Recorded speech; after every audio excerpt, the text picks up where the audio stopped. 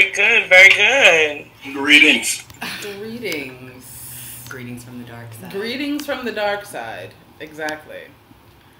This is the Mr. and Mrs. Sith, ladies and gentlemen, and individuals. Yes, indeed. So, like, we didn't even get to really introduce y'all yet because we were just getting our toes in and getting comfortable.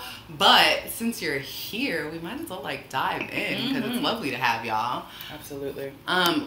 So y'all know I've been fangirling over you for a minute, but since Duchess, like, knows y'all, and was, like, in a whole pact and everything, like, y'all peoples, I figured I'd just pass the mic to her so I could just, like, fangirl and just bask in your ambiance. Well, thank you. Cool. So we just check in. How are y'all doing this evening? We are good. Yeah. Fantastic. Relaxing, getting ready for various things we do through the week. That's about it, Okay. Nuclear, like, why do you say nuclear? What happened? You said a nuclear week? No, I said various things we do through the week. Oh. Okay. Yeah. I mean, it's only Wednesday. Well, the geeks in us have a few things we do, role-playing wise, through the week. Little D&D, stuff like that. Absolutely. D&D is in Dungeons and Dragons, for those Yes, who don't indeed. know. Okay. So you're kinky and geeky. I love it. Yeah. Yes, indeed. So I'm far behind on the whole Dungeons and Dragons track. Me too. So, like, what do y'all do with Dungeons and Dragons? Because I don't really know what it is. I know it's live action role play, but, like, what are you doing? Well, we play through Zoom, but it's traditional Dungeons and Dragons. It's the books and making characters and role playing through different worlds and dungeons and stuff like that. Okay. I mean, can I also just say, like, I love the fact that you are two black kinky individuals who also are geeky and kinky and embrace that, because I think a lot of people think kink and D&D and World of Warcraft is just for, like, white folks. But it's really not. Wasn't that the same thing? People thought that kink was for white folks. Exactly. Right. Exactly. So you'll be surprised. A lot of kinky people that are geeks and kink. For some reason, it goes together. Yeah. It does. I mean, the role playing. I mean, I kind of get it.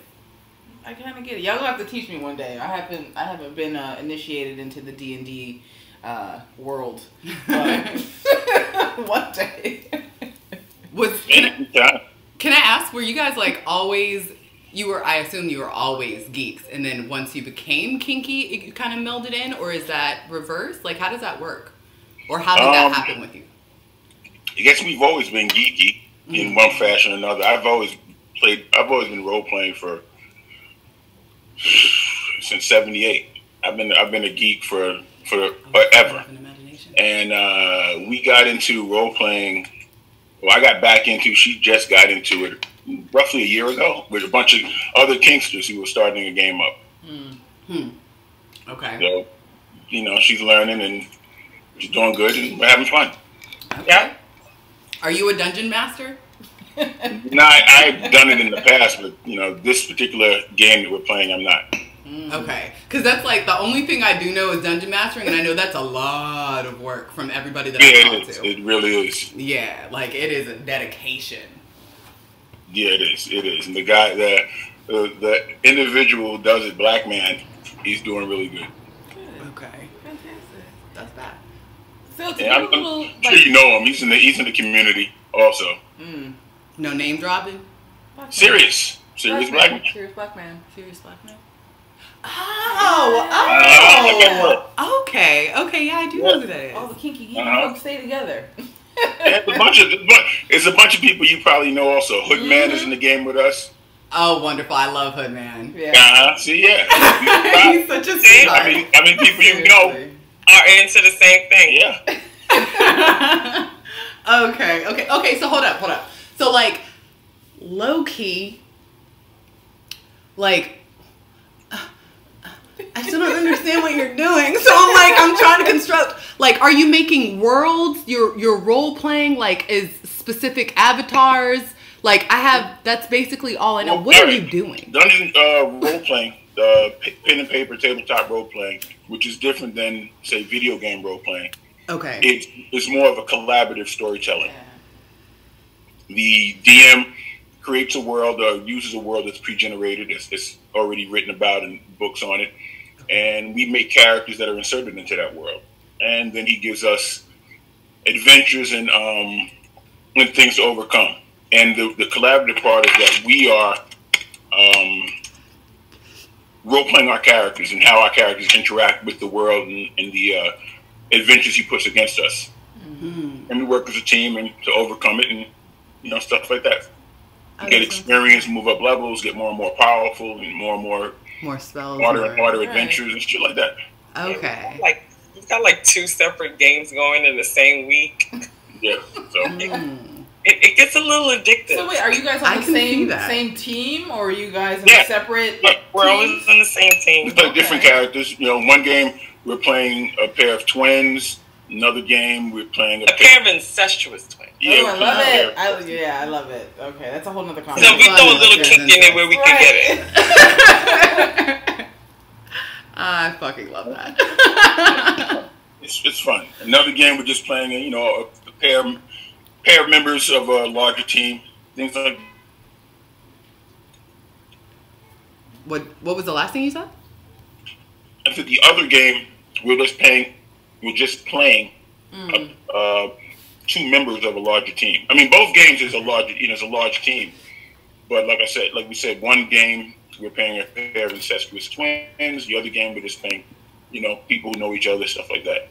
And you got different races. It's fun. It's very interesting when you see as people try to inhabit these characters, because it's just a variety of things that you're doing, and you're just do you take on for instance, accents and for instance, I had to kill him. In one of the games, I had to kill him. Oh well. It's the roll of the dice. And then he came back to life. Okay. As a new character. Yeah, cool. Fun. Like I said, you got call the collectors in one of the games. A lot of people are in there. A lot of kinky. Mostly, actually, a good 95% of the people in both games are from the kink community, from the POC Kink community. Oh, that's awesome. That's awesome. Mm-hmm. Okay, so because I'm me, do things ever bleed off? Say for instance, you had to kill him in a game. Did he ever y'all ever get petty with some stuff when you're done playing the game? Does it come into real life? No. Okay. that just doesn't even sound like us. In the game, my character's petty as fuck. Yeah. Right. In the game, he's mad. Okay. His character's man in the It's game. like acting, like being an actor. Right. Right. You leave it on the stage kind of thing. Okay. Yeah.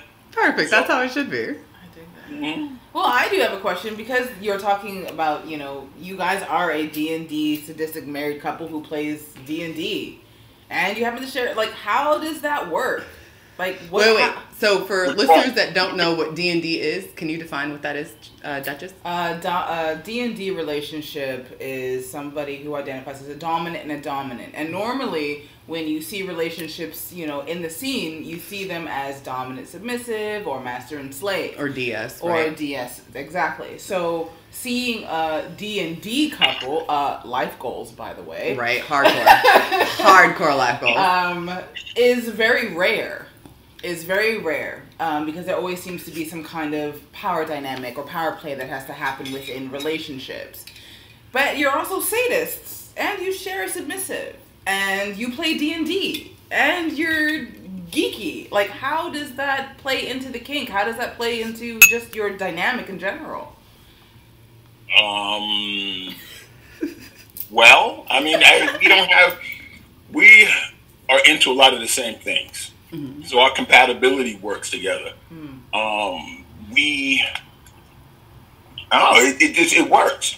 We're both sadists, so we do need, a masochist or bottom, somebody to beat on. Right. Some of the T's, whatever. We don't have that. We fuck with each other back and forth, but for the most part, it's almost like Gomez and Morticia.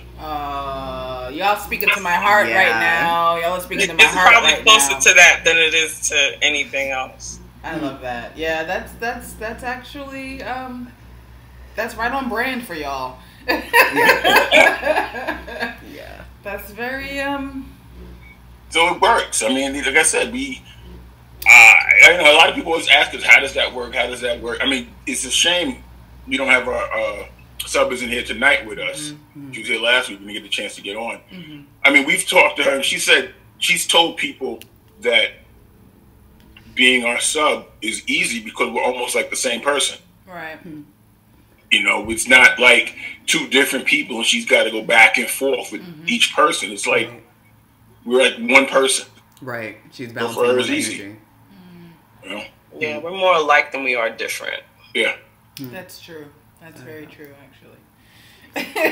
So can I ask, because like, ideal is what you guys have, right? You're very much alike, very similar interests, geeky, kinky, sadistic, you know, I love all of that, but like, it's not typically what you see. So how did you guys find one another? Not so much how does it work, because it sounds like it works really easily, but like, how did you guys either like create this thing that you're not seeing, or that I, and from my experience, am not seeing in the scene typically? How did you two create this? How did you two like intentionally kind of go against the grain, even though you both know who you are?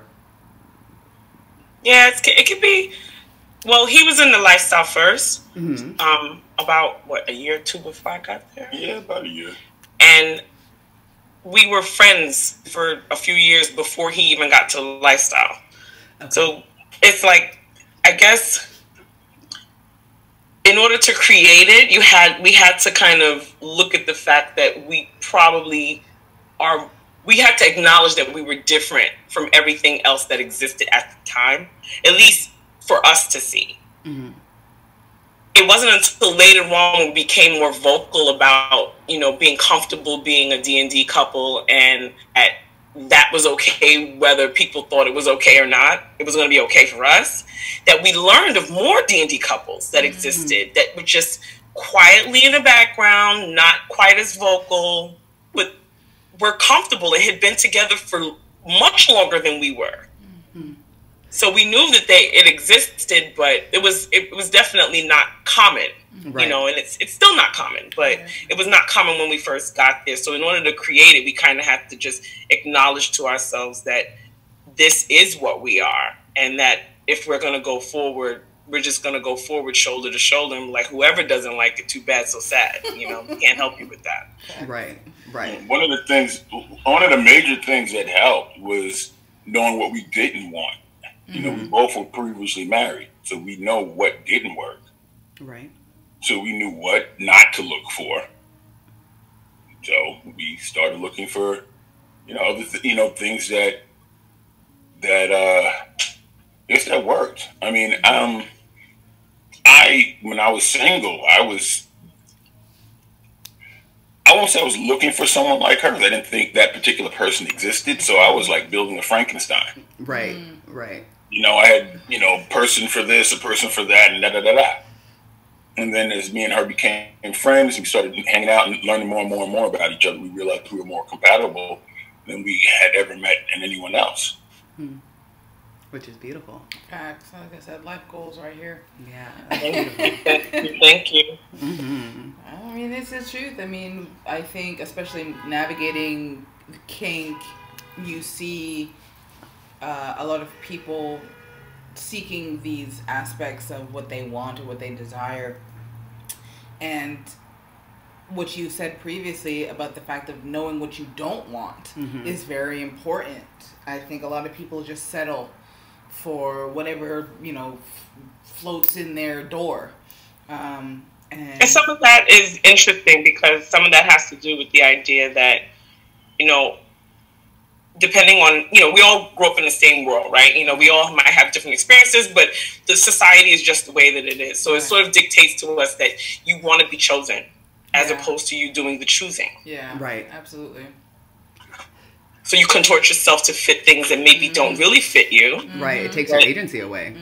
But and then you Say that again? It takes your agency away. Exactly. And so now you're not really consciously choosing for yourself. You're being chosen and having things chosen for you because the world or the TV or whatever tells you that this is the blueprint for success in relationships and dynamics and such like, when the reality is that there is no blueprint.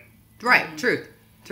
But can I ask, because like I feel like it's very much a macro micro situation, right? Like in the macro, we know in society, in the world, this is kind of like what it is. We all have different experiences, like you said, but kind of like we are molded or kind of shaped or, I don't know, informed from a very young age that this is how we need to be. We have to be moldable. And I feel like you either go with that or you go against the mold and you break free of that and create kind of like your own existence, you know, your own pathway. And I feel like with kink, it's very much a microcosm of all of that, right? Where like even more so, all of that stuff is compounded. You need to do kink this way. You have to be a dominant this way. You can only do this kind of like, you know, so like with all of that, because we know all those layers are there, especially as a black kinky person. Now black kinky, I don't want to assume your identities, but can you actually, can y'all identify individually? Can you tell us how you both identify as a whole and as kinky individuals? And then I'll come back to my question. Well, assuming that you mean pronouns. Pronouns and everything in general, like kinky, poly, queer, hetero, cis, like how do you identify as a whole, as a human, and as a kinky individual? Oh, my pronouns are she and her. I identify as hetero flexible, specifically. I'm non-monogamous. Okay. And I think that covers it. And the label and the titles in the community. Title in the community is dominant and top, but I usually use the catch-all D type. You know, I just say I'm a D type. Okay. And and primal. Right. I'm going to leave that all the way out. Like, let's not leave that out here. It's kind of important. I'm like a primal heathen. I'm like a primal hedonist, so I have to include that as well. Woman after my own heart. Okay, so hold on, wait. I want to get back to my question before y'all start defining what primal hedonist and all this is. But hold on. Okay, so you have all these layers, right? You're a hetero, flexible, black woman that's kinky in the community. There's a lot of things that are oftentimes thrown up against you. And there's, I assume, some side eyes you're going to get when you are establishing a D&D relationship, which is not the norm. Can I ask, as a black woman, how did you come up against that and kind of like give it the finger? And then as a couple, and then also as a black man, because I feel like you as individuals are going to get a different kind of energy from people that are seeing and interacting with you as a couple. Yep. And individually. Yeah. You know, we're definitely going to experience different pushback on why we don't fit the norm. So for me, it's the constant, and I mean constant, even to this day, the constant assumption that I am his S type. Right. And or the alpha sub. Or the alpha sub. That's a new one. I got the alpha sub like a few years ago, which was literal hilarity by that time. But I kind of had to look at it like, you know, is it okay to curse on here? Just gotta. Yeah. I gotta ask you. Yes, okay. I've done it. I'm like, so I had to subscribe to the idea that what doesn't feed, fuck, or finance me doesn't matter. Right. So it's like, you know, what you eat don't make me shit. So I'm not really worried about your perspective on whether or not I meet your ideal. I'm going to tell you and correct you, and I'm going to correct you kindly. I'm not malicious. Right. But my attitude is that if I have to correct you, then I just tick it off in my head that I had to. Right. And I remember that you're the person that kind of sits within the sphere of, oh, all women are X, you know? And that's the experience I've had. I mean, that experience is mainly with men. Which, honestly, the funny thing is, though, now you make me think on it even more deeply, is that I've had this either experience of male D types assuming that I am his S type, so they're not going to talk to me anyway. Mm-hmm. And then male S types who assume that I'm a different kinds of poly. Like I guess I'm poly the way most people, I guess, expect it to be, that I have my separate subs and things like that. So they're looking for some all-encompassing private time, some fantasy, of the black goddess and things like that. So those are some of the things I've had to, navigate and come across. And, some of that is based on, like if they have a goddess complex, and I'm like, well, I don't know if I really fit that, because you may not really enjoy what I'm about to do on the table. But, whatever, these are not my problems. Right. So other stuff is like things like that. So like for you. Let's go back. I identify as, I guess, hetero. Hetero. The sexual labels I'm really not even keen on. So I'm just hetero. I like women. Okay.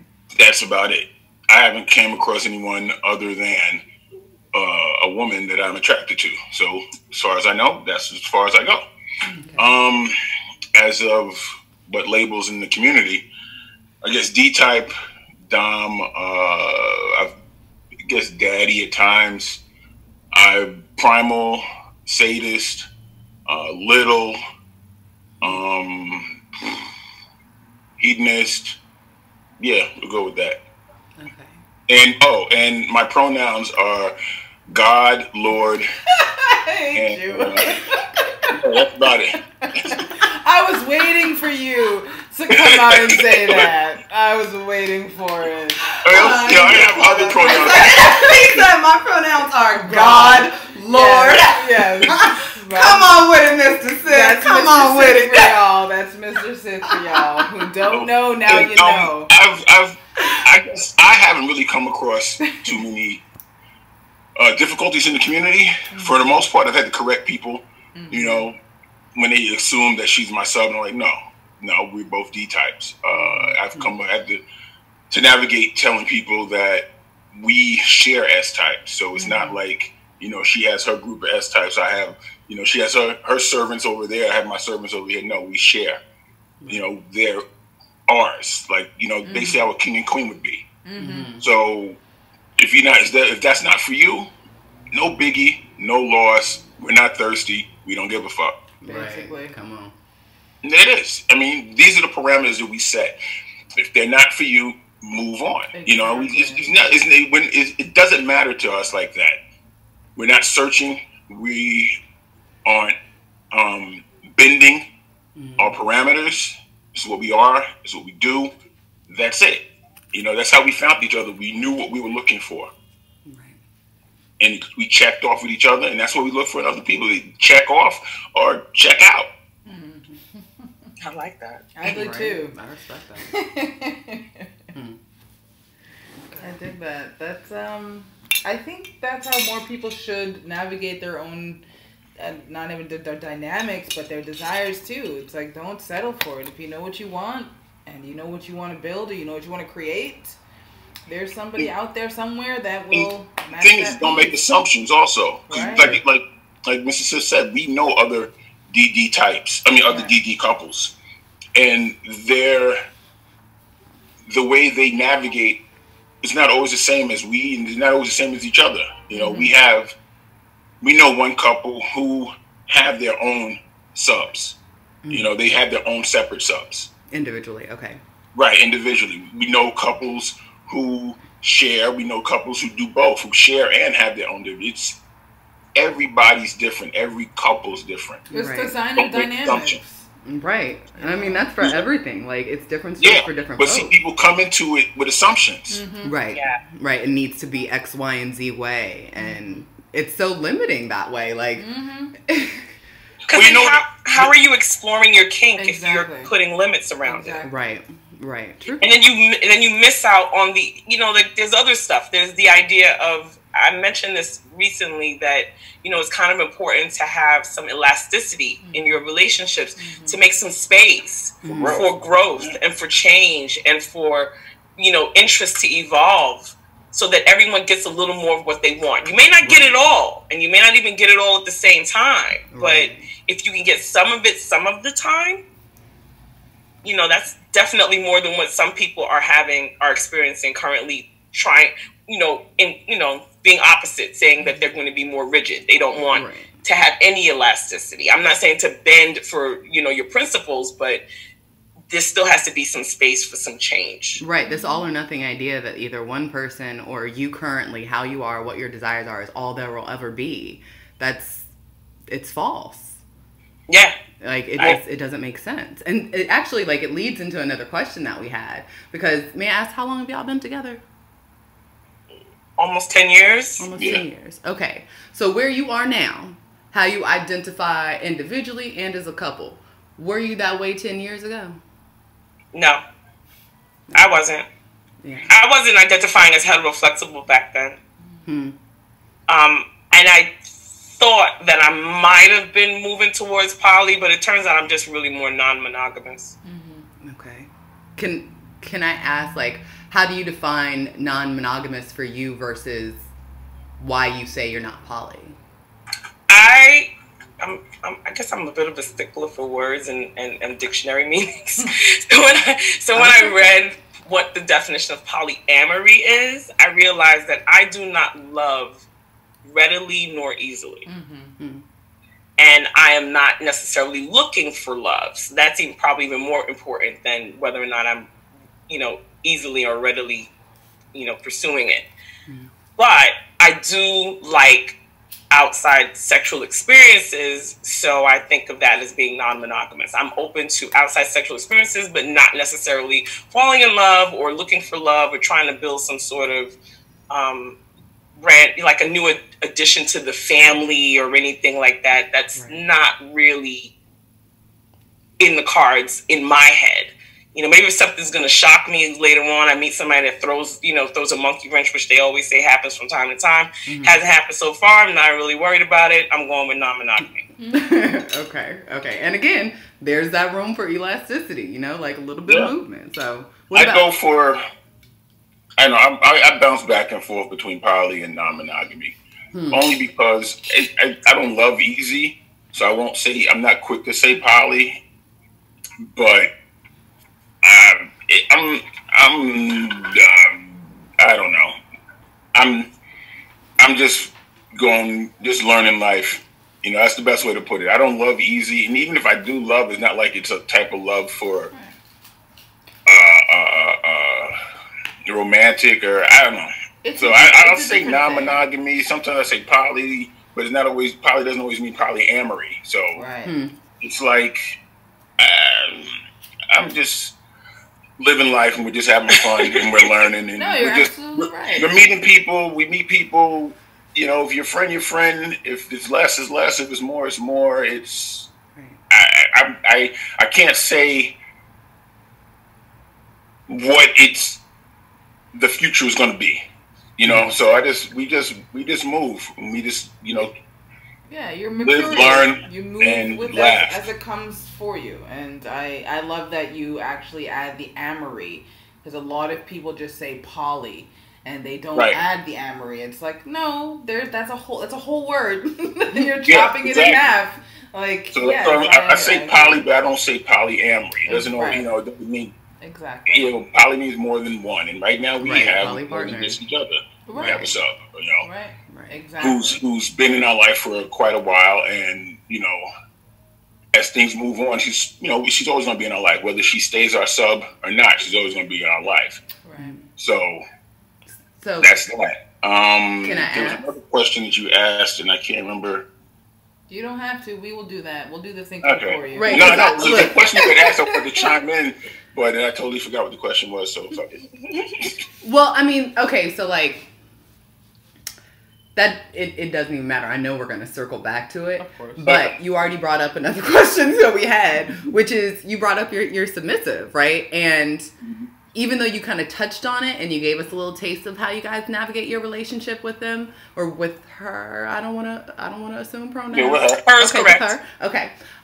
So how do y'all navigate your relationship with your submissive, and then also like how did that come to be? I'm nosy, y'all. I'm like, Yeah. I want to know all the secrets. How it came to be is she started off as our bottom. Mm-hmm. Okay.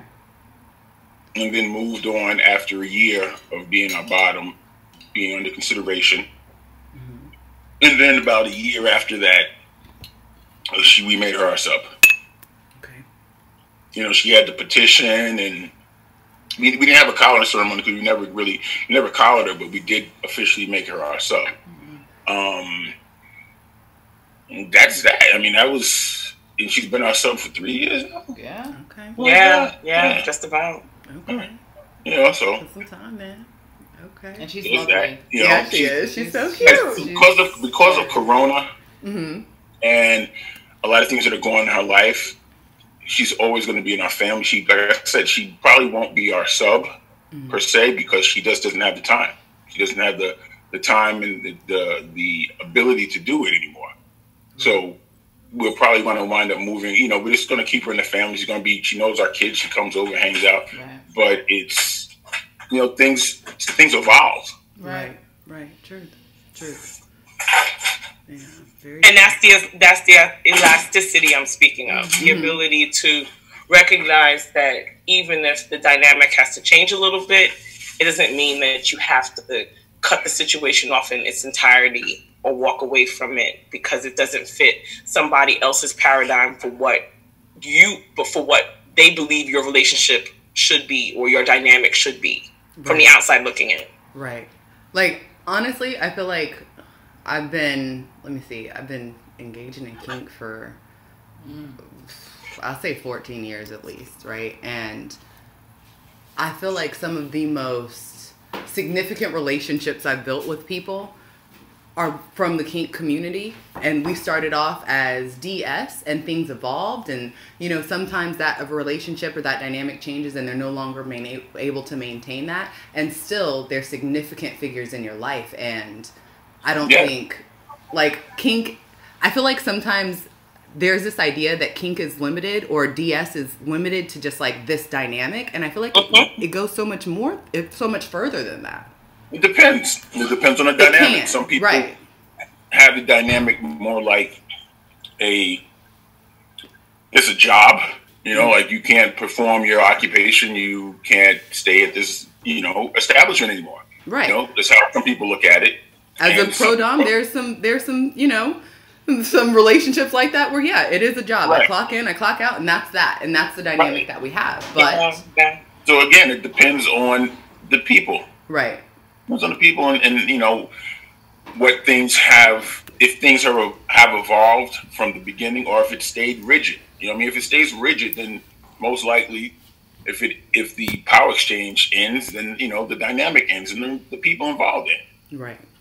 If it didn't, and then you got some people who kind of make a DS with a relationship outside the DS.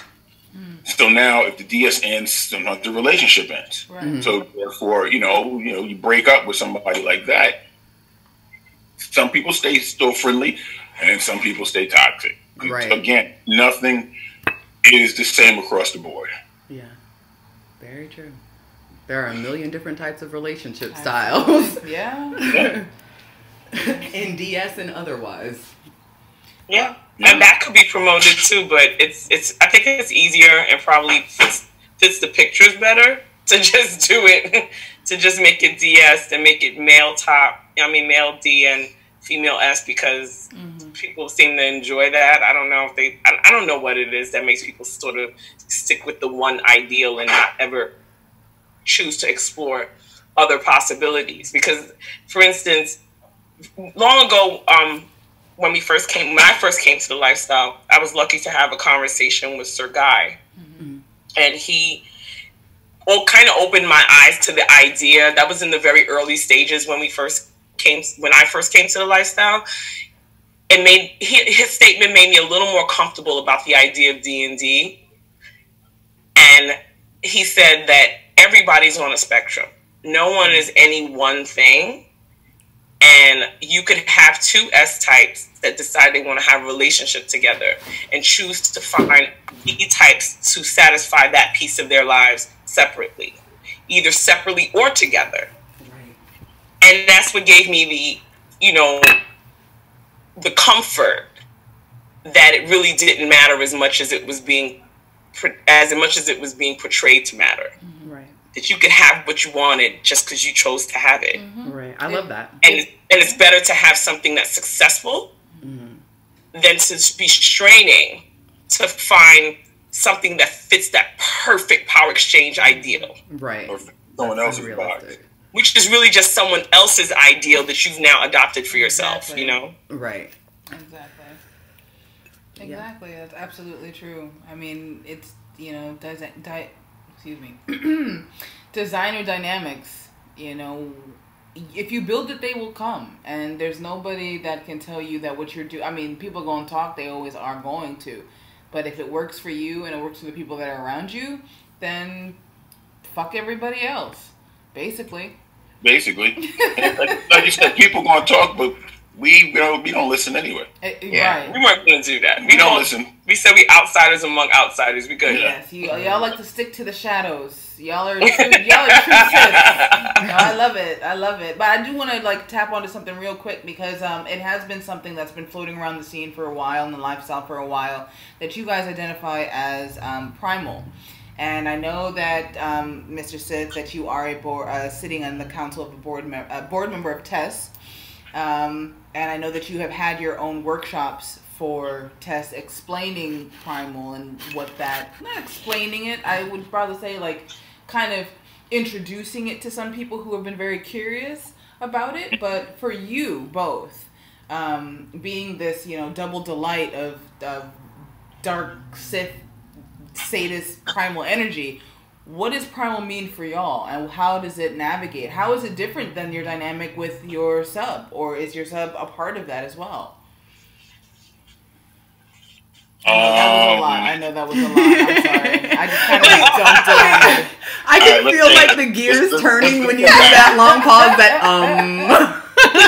His famous long pause. Well, it's like this primal is different for everybody. Absolutely. Who feels that they're primal, or you know, adheres to primal. You got different people who will say they feel they're an animal, a mythological creature, different things like that. I identify as a Paleolithic caveman. So you got that. You got it's very on brand for you. Right, I immediately thought of him. Just like that is that image through and through. Our sub doesn't. She doesn't really identify as primal, even though we tell her it's in her. She just doesn't identify as primal. But she's been prey to us or bottom to us for primal scenes, stuff like that. Okay. You know.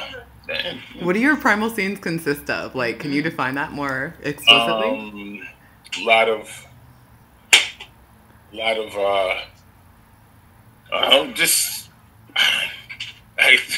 primal. I guess it's a lot of takedown, a lot of hands-on, snarling, scent play. Maybe, you know, more just base, you know, base instincts, stuff like that. Or physicality. More, I feel like primal, as myself, I identify as a primal hedonist. That it is less toys and it is more close touching proximity of another person's body and tapping into that first instinct. And again, like you said, and you have said many times, primal is different for every person, whether you identify as a primal predator or as a primal prey. And nobody can tell, and I want to emphasize this, nobody can tell you what that definition is, whether you identify as a furry, as a kitten baby girl, or, you know, werewolf, a caveman, a werewolf, exactly. Right. You know, it's how you tap into that space for yourself. But again, it hasn't been something that has been talked about, but has become very popular. It's a hot term. Yeah, you know, people are like, bam. Oh, yeah. And you'll have, like I said, it's the thing about it is that there are certain characteristics or certain common characteristics, but they're not universal. So it's hard to it's it's hard to tell someone else they're not. Right. It's not too hard to define what other people who identify as primal, what their characteristics are. And as you talk to different people, you find somewhat a universal group of characteristics, you know. But again, if you tell me you're primal and you like, you know, brandishing a sword and you like doing X, Y, and Z, I'm like, all right, cool. That's primal for you. The people with you agree with that and they're happy with it. Cool. Right. I'm not gonna come over here and tell you what you're doing ain't what is right for you. Right. You know, it's the same way dirt and eating bark off of a tree, like no,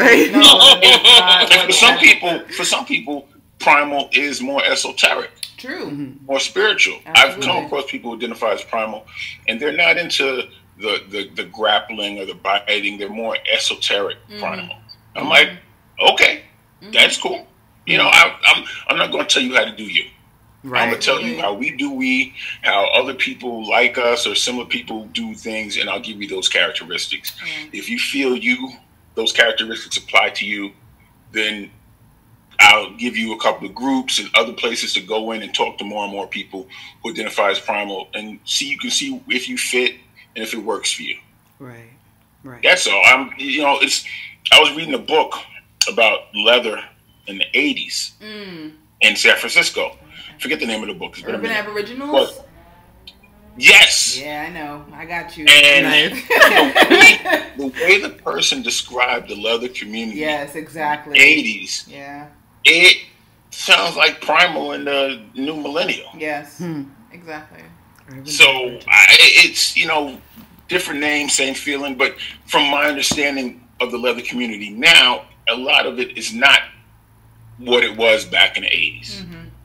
You know, a lot of things have changed. It's a little more organized, a little less primal. Yeah, I'll put it that way. You know, from what I see, and from the people who started primal, who coined the phrase and started a group, they also are in the leather community, and they're in the leather community, but they felt the need to start a different offshoot for kinksters who identify as, who have these characteristics, right? Even though those same characteristics were part of the original leather community, evidently these people felt that those characteristics weren't there anymore, so they needed to start something different. That's how I look at it. That's what I found, you know, from my reading and talking to some of the people. That's what I gathered to be. Okay. Like I said, you build it, they will come. And, you know, that's the whole thing. It's like maybe my primal is different than your primal, or, you know, my leather communication in one community is different. But, you know, once you voice that about yourself, other people be like, hey, that kind of makes more sense to me. Let me go here. Let me build this. Let me talk about this with you. And, like, I love the idea of esoteric primalism because, I mean, that's where it all comes from and in its root. So I absolutely dig that. I absolutely dig that. That's very chill. And what about you, Mrs. Sith? My primal, I pretty much think of myself as, I consider vampires primal. Absolutely. So I think of myself as sort of slightly feral, you know, kind of a slightly feral vampire who likes pretty things and still wants to roll around like a lazy cat. Like, I don't know how to, I've never been able to really narrow my primal down the way he has, because I find that I just don't do well trying to get too heady about it. Like, I have to more experience it, and if I experience something, you know, majority of the time, then I'll kind of go with that. But to be honest with you, I haven't really experienced vampire versus the cat versus feral. I'm probably experiencing that probably at equal measure. So yeah, I'm pretty much looking at it that way. And I love that. I love the idea of you not boxing yourself into one archetype or the other. And it is, primal can be very mercurial. It can move from one space to another, and as you feel it. So it's totally valid not to be like, I kind of treat it like it's an extension of my senses. So my senses, I don't have good eyesight, but I have really good smell.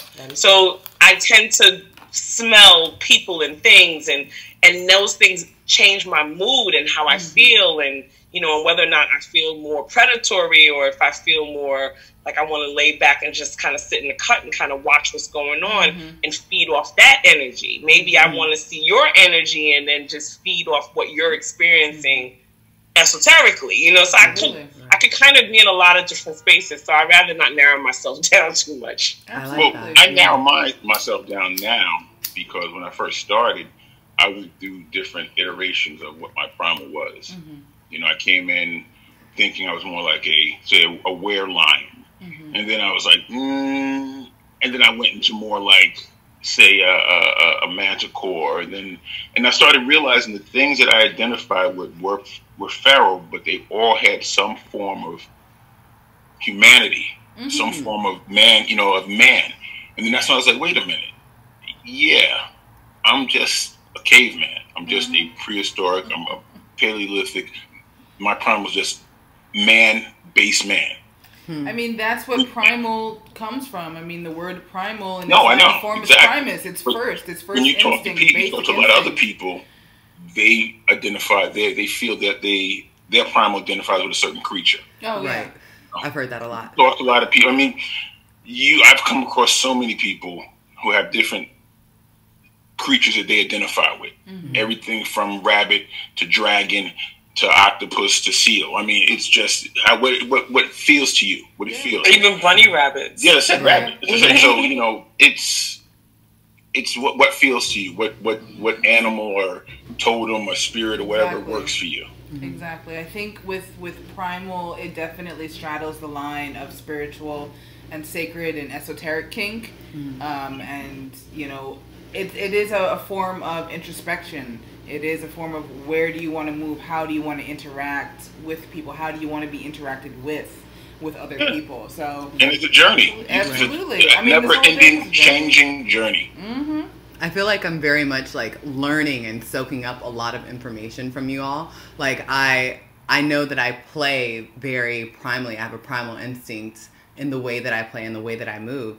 But honestly, I hadn't really identified with that until like it started coming into my ether like a couple of years ago. And honestly, I think it was because of Duchess and starting to like communicate or really starting to create more community with Black kinksters.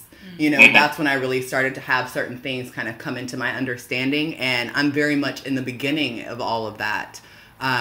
So I don't have anything that I identify with, but all of this is very much like I identify with all of this, just not one specific thing or one specific you don't have to. entity. Just enjoy it, learn it, grow with it. And if you identify with one thing later, good. If you don't have to. Yeah. Right. And that's what I really like about it.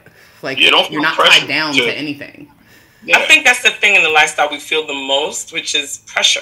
Pressure to come up with a label, pressure to come up with the definition for who you are, what you are, in order for people to have in order for people to feel more comfortable engaging with you. But I think it goes beyond just a matter of like people feeling comfortable. Like I kind of think it's a matter of what level of respect do people give you.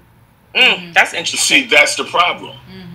And I realize they shouldn't let titles depict the respect you give to somebody. They most definitely shouldn't, but we see it all of the time. Yeah, I know. And it's mind-blowing. I give everybody the same respect. I don't care if you got a collar on, you don't. Right. You got a whip in your hand, you don't. You the same level of respect. Like your title doesn't define you at all. And if I even do know you, I still give you the same respect. Yeah. Yep. You know, simple and plain. It's no need to act. I'm not in the military anymore, so I'm not going to act like somebody's an officer, somebody's not an officer. Fuck all that. I don't do that's done. I know this lifestyle was created with ex-military people, but I'm not adhering to that like that. I give everybody the same respect. I'll call another male person sir, not because they're bigger than me or better than me. They're just out of respect. Right. I say ma'am or lady or whatever, just out of respect. I don't know who you are. I just give you honorifics out of respect. Right. Exactly. Right. Otherwise, it's too familiar and it's way disrespectful. Like, what are you doing? Then there's that. Like, what are you doing? Absolutely. Like, what? Okay. Absolutely. So, okay, y'all been in it for a minute. Y'all know how you are in this scene, but like, not everybody's like that. not everybody has that privilege, right? So for those that are coming up in the scene, whether they're primal seekers, primal players, or people just trying to figure out, I don't necessarily identify with what I'm seeing. Maybe I am more D&D, like that's kind of something I'm gearing toward. What kind of advice or, I don't know, insight would you give them? Because I feel like one thing I really respect about y'all is that you're not gatekeepers. And oftentimes, in the scene, we come across gatekeepers. Like, this is how it's supposed to be. Right. This is the only way. And y'all are not that. So I feel like it's a privilege to have y'all give any kind of insight to anybody that's coming up in the scene. That's a tough one. Because insight requires you to spend some time sort of thinking about what you personally want to be or not want to be. And maybe giving yourself the permission to not make a choice. Patience. I like that. I think that was one of the first things that gave me some freedom, was the reality that a year in, I still had never chosen a title of any type. And people asked me, and I said, I wouldn't even call myself a kinkster. I would say that I'm just here. And it would infuriate people when I said They absolutely were furious that I couldn't give them a label that would allow them to now determine how they want to engage with me. Right. So they had to just engage with me however that was going to turn out based on what they thought. Person to person. That was fun. Yep, that was fun. I think that was part of my sadism coming out. I think I was like low-key being sadistic about it. But I was glad that I didn't choose, because it gave me a lot of time to kind of just sit in the scene and watch and you know, kind of determine where I fit, or if I fit at all. And then the Facebook group. Oh yeah. Remember the Facebook group? I was joining Facebook groups. And I was joining kinky Facebook groups, and I joined a group, and they asked me a couple of questions. And one of the questions was like, you know, how long have you been in the scene? I said, a year. And they were like, you know, how do you identify? I said, I don't identify as anything as of yet. I've been watching and learning and such the like. She replied, we take this very seriously. You have not chosen a title. We are not here for your games. I was like, my games? Wow. Wow. So yeah, so I was like, fuck these people. I was so angry. Right. Wow. Like, okay, the rejection stung a bit, but I'd already been in a bunch of different groups. Okay. And they, you know, it made me dig my heels in even more. Like, I literally took like probably another 6 months to a year to freaking make a title at that point, because I was like, I didn't really feel that it was necessary. I felt that I should be able to enjoy kink from either side of the slash or no slash at all. Right. Because I was trying to just navigate the sensations and enjoy the scenes. You tried being a sub. Yeah, I did that for 2 weeks. It wasn't very good. Listen, I'm in the same boat. That's how my journey started. I tried it for 2 weeks. It did not last. I told her she wasn't, but she wanted to try. I said, all right, well, do this. Ooh, that does not work. Yeah, after 2 weeks, she's like, it's not for me. I said, I told you it's not for you.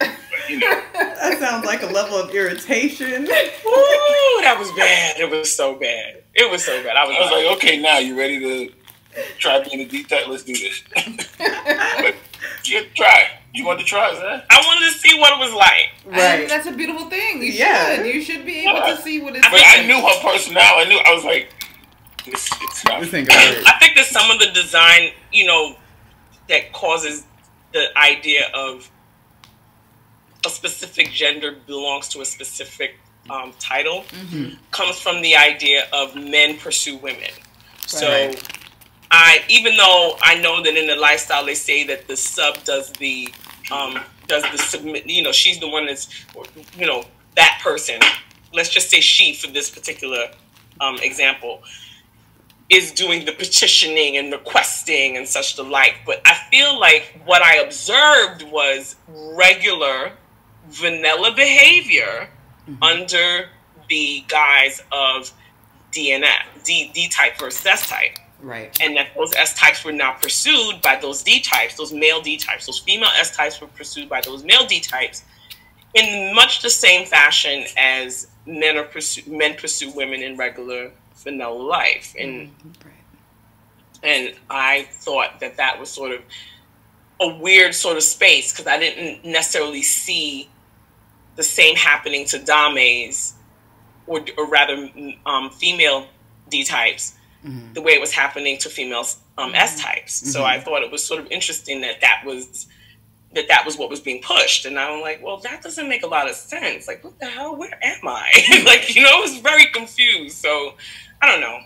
That was just one of the observations I made, was that I feel like people don't admit that they bring a lot of what is happening in their vanilla life into their kink life. And those same rules affect you and make you do certain things. And then ultimately make the community force people into, or at least by groupthink, make newcomers feel like they can't choose outside the quote-unquote norm. Even though they're coming into an alternative lifestyle. Right. No, it's not that alternative. It's really not. It's really not. We say it is, but it's really not. We perpetuate the same levels of bullshit across the board. Basically. We've had so many conversations about this. I'm just like, amen, yes, all that. It's just like you're raised by it, and if kink isn't your life 24/7, you're still going to be influenced by vanilla life. Very much so. Yes. It's if anywhere you go where has entertainment is going to put vanilla standards in your mind. All of the standard tropes. Non-kinky people, all of it's just going to, even subconscious, it's going to keep bombarding your head. I feel like anything that's considered the norm across the board is going to be infiltrated in your mind in some way, regardless of how you identify outside of that. Absolutely. Absolutely. All the standard tropes apply. Right. And all of the standard like bullshit and predatory and harmful and toxic things can be perpetuated in any kind of alternative. I mean, everything from ageism, ableism, to ableism, fat phobia, all of it. We don't get to escape just because we chose to do these alternative things. Right. Very true. You know, we really still have to navigate those big, difficult spaces, those difficult obstacles, rather, because I wouldn't call them spaces. They're really just obstacles. But we still have to navigate them because we still find them continuously practiced by various people, whether they realize it or not. So very true. So very true. So, Mr. Sith, in closing, like, it's kind of amazing. First of all, thank y'all for being on this call with us. I mean, sitting down with two black kinky and geeky individuals. You're a council member, you know, you're sitting on the board of TES. How does that feel, being a black man? I mean, feels like a black man on a board.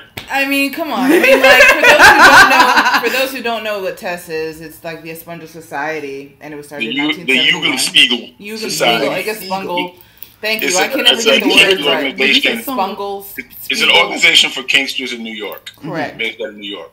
Correct. And for me, I mean, if you're asking how does it feel to be a POC in a group of non-POCs, or one of the few POCs in a large group of non-POCs, how does it feel? For me, it doesn't bother me.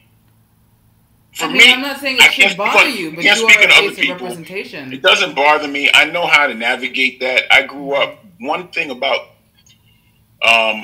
playing Dungeons and Dragons from 1978 is I grew up. I was in a lot of groups that there was very few POCs to begin with. A lot of my friends from junior high and high school are non-POC. A lot of friends that I still hang out with, I still talk to this day, are non-POC. So I grew up in Queens with a mixed group of people. So for me, it doesn't bother me. I know how to navigate it. I've worked in corporate America for 30 years. I know how to navigate it. Right. When you ask me, how does it feel? It doesn't feel too much different than my daily. Sorry, go ahead. So not necessarily how you navigate it, because like I feel like as black folks, we constantly navigating blackness in non-black or POC spaces all the time. It's something we do. It's like, you know, it's in our blood at this point. We're constantly navigating those spaces. But like, okay, you, Mr. Sith, big bad caveman sitting on the board, like, not how do you navigate it, but like, how do you get more resources or, I don't know, more faces that look like yours on the board are involved in things that well, you on the board, you have to be a member of TES for a year or more. Okay. That's one. Okay. And also, not only a member, the board has to see, well, actually, to be a member, you have to get voted by the membership to be on the board. All right? You have to be voted by the membership to be on the board. So you run, it's like, it's small little things of politics. You put in that you want to run, you run. If you get voted in by the overall membership or overall votes, you get put in. Beside that, how do you get more people to be part of TES or more POCs to be part of TES? I guess you got to see more, which is one of the reasons I joined, or one of the reasons I became a board member. Okay. Because I was waiting for more POCs or, POCs to be on the board. And there were, you had the very first. Ramon. You had Ramon that was there before I got there. So Ramon, you had Gigi. Those are POCs. Okay. But I guess I was waiting, and there were POCs, way before me. Sir Guy had been a member of the board for a number of years. Okay. So it wasn't like there was never POCs on the board. Right. The very first president of TES, the only president of TES was a black guy. Right, yep. It was a black man, I think in the 70s or early 80s, something like that. So what made me run is that I wanted to see, I started realizing that a lot of people didn't know about TES. And TES, for the community on a whole, for the kink community, TES is magnificent. Mm-hmm. They do things to organize the safety of the community, and they have workshops and they have classes and things of that nature. And I kept coming across people, POCs, who never even heard of TES, who never heard of the classes. A lot of them would go out of town. They'd wait, once a year, go out of town to an event to go to classes. And I'm like, this class is right here. You could go like once every 2 weeks if you want. And they didn't know. And then I'm like, well, I'm trying to find out why they don't know. And I'm side-eyeing some of the people that they know who've been around for a while. And I'm like, why didn't you tell them about it? Mm-hmm. Oh, well, it's there's not many of us there, and it feels strange going to a predominantly non-POC group or class or whatever. And so I was like, you know what? Let me try and be that change that I keep waiting to see. Mm-hmm. So I did it. And I tell people all the time, I go, a class is a class. You learn. If you go to a class to learn something, you're going to learn it. True. Doesn't matter who's throwing it. And when I say it doesn't matter, I know there might be some microaggressions just because people are people. Right. They do a crappy job being I understand that. I'm not saying that's not going to happen. I'm not saying, we work on trying to make it not happen. Mm-hmm. And microaggressions, not just against POCs, but microaggressions against people of various genders, things like that. Right. And we're trying to work with people who are great teachers and great instructors, but have been around for so long that they haven't learned the different pronouns that are out there now. Mm-hmm. So we're trying to work with them on that. And we also tell the people who are coming, we explain a little bit, like, that change of pronouns is not going to happen overnight. Some of these people have been using the same 2 pronouns for 50 years. Mm-hmm. Right. It's not going to happen. We try and correct them. We try and work with them, but it's not going to happen like that. Mm-hmm. So bear with us as we bear with them, as we work with you, Beside that, I also let TES know, or the board know, that I'm not the spokesman for the black community. Amen to that. Yes. Right. Okay. I am not. Don't come to me with Black Lives Matter questions. I'm not. Right. You want to know there are groups out there. Put yourself in those groups and ask the questions and get a general consensus. Right. Connect with others. I'm not going to do your homework for you. Right. Nope. Yeah. But what else? What else was the questions? You got him on his soapbox. I know. Here for it. I know. No, like, okay, so hold up. So, first of all, we know that y'all have time restraints and we don't want to run over. Yeah. We just let them know we're running about a little late, so we got to bounce a minute. That's all right. Okay. So we didn't want to run over those, but like, y'all answered so many questions for us. I don't want to like keep on taking up your time. Although I could talk to y'all all night and I could like pick your mind and just like just fangirl and just like, oh my God, bask in y'all ambiance all day. But time restraints, you know. I don't know. I feel like this was a good way to wrap it up because fantastic. Y'all just do so much. And I feel like y'all gave a lot. Wait. How can people find y'all? Like, support y'all? Send money your way. Come to your classes.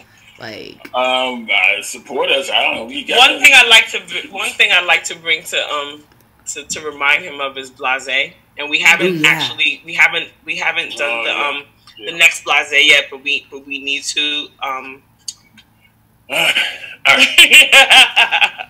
B.L.A.S.E. is a pet project that I started, and I think I started in February.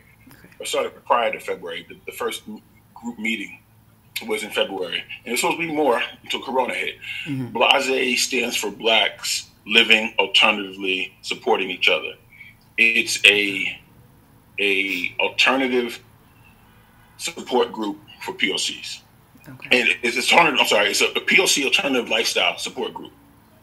So it's for people who are kinky. It's for people who do alternative things, say swinging, say poly. It encompasses all things, genders, and it's just for us to talk with each other, to maybe speak on experiences and maybe what you did to maneuver in those experiences, for people who may not have a chance or the ability to meet other people who are alternative. Mm-hmm. You know, a face that you see now in this group might be a face you see at a non-POC group or an event.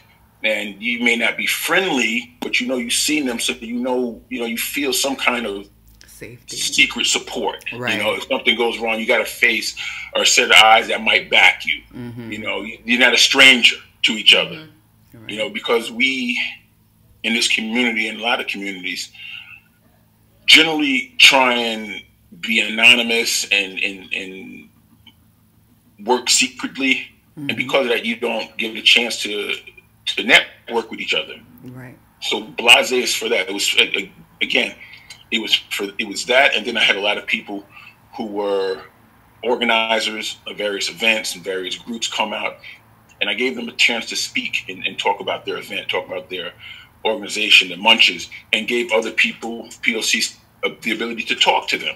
Mm. At that, gave them a space to talk, because promoters and organizers generally don't have a lot of time to talk to you at their event. Right. They're doing 1,000 different things. That's why I created B.L.A.S.E. not only as a support group, but a group for POCs to network or to talk to promoters and get a better feel and get a better understanding, or maybe even say things they didn't get a chance to say at the event. You know, if there was a problem or, whatever, they may not have a chance to say it. Right. Well, you have a space to say it. Well, where can people find B.L.A.S.E. and where can people find and like sign B.L.A.S.E. up for Okay. In my oldness, right now, and I get this from a lot of people coming at me, I'm keeping B.L.A.S.E. to live meetups. And because of Corona, that means it's going to be quite a while. Right. I haven't done any video Zoom that people want to do. I don't got the bandwidth for it. Okay. Honestly, put it bluntly, when I come home, I throw all my hats off at the door. Mm-hmm. Even being a community activist and all of that. So this Zoom is a lot because I try to just keep everything out of the home when it comes to that. I just I don't want everything I hold outside coming in. That's the best way to put it. So B.L.A.S.E. is my project, our project. It works outside and it'll come back once everything is done. You look for any events on FET right now. We got a group on FET. B.L.A.S.E. And that's where it'll be posted when everything gets back to normal. Okay. Whatever normal is, but yeah. Yeah, the new normal. Right.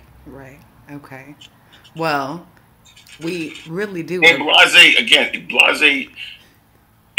there's no hands in it but POC. So it's, if anybody was thinking that, TES is secretly backing it, no, this is outside of TES. That's why when I had it, I didn't even mention any part of TES or I'm part of TES, none of that. It's for us, by us. Yeah, which we need. So back to the FUBU slogan. I love it. Mm-hmm. Yeah, man. Yeah, well, Mr. and Mrs. Sith, we appreciate y'all so much. Like, this was wonderful. And really, we love you for actually accepting us into your home, because I know all your hats are off, but we appreciate you for putting this one on for us. Absolutely. Yeah, this was really good. Thank you. Thank you so much for for considering us to even talk to us. Have y'all met you? Have you seen you? How could we not? This is what I tell them. Hey, listen, doesn't matter. You never take it for granted. True though. My pronouns are God and Lord. I am humble. Yeah, we know. I'm modest. How's that? We know. I'm Thank you. gagging every time you say it. But yes. All right, y'all. We hope you have a good night. Thank you so much. Appreciate it. Same to you. Enjoy, guys. Yes. Good night. Good night, y'all. Bye. Bye. And then, hold on. Yeah. Okay. Yes. I fucking love them. Oh my God, I love that. What was that? That was gorgeous. Thanks. Come out later. Y'all don't know what that was. That was just this badass, hot ass picture of Duchess just looking all fine and stellar on the desktop. No big deal. Well, But yeah, they are amazing. I love them so much. I hold them very, very dear to my heart. And I mean, that was just the tip of the iceberg when it comes to them and what they do and who they are. And I look again, their lifestyle and kink elders. And they have so many years of experience and knowledge between the both of them that, I mean, we're going to have to figure out a way to bring them back and talk to them some more. But damn, yeah, I was just like, we could just keep talking. We could just keep going. I'm like, it's fine. Right? It's like, just leave that hat on for another, 42 minutes. It'll be fine. It'll be fine. No, but, I really want to get together and... I don't know when that'll be, but I would really like to get together, sit down with them again, have a drink, and just go in even further, because I feel like, I don't know. I know a lot of kink elders. We both do. But it's such a pleasure to have them and know them and their dynamic, which is just beyond goals. It's really just, I don't know, empowering to see, representation fucking matters, man. Yeah, exactly. Exactly. I respect them for that.